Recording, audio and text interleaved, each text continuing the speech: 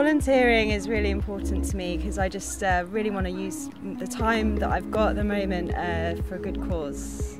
I think it's really important to give back to your community, to help out where you can on behalf of other people who are vulnerable or who are self-isolating for many different reasons. To be able to give your own personal time within the crisis that the world is going through at the moment, I think is a good way to give back. I was already volunteering before lockdown and I couldn't continue with that work, so I found a way of still volunteering so I could give back to my local community.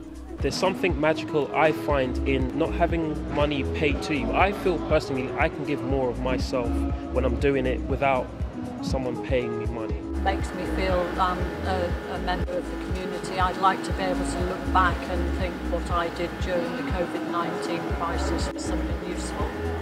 I think all the people who volunteer with us are like absolutely phenomenal human beings, and I really enjoy meeting everyone.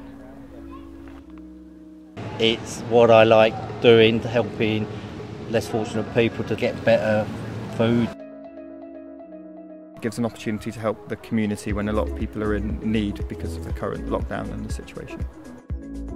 I've always done volunteering, so it's really important to me, and it's been a really good way to stay connected to other people in this time, and to really try and make a difference at this time.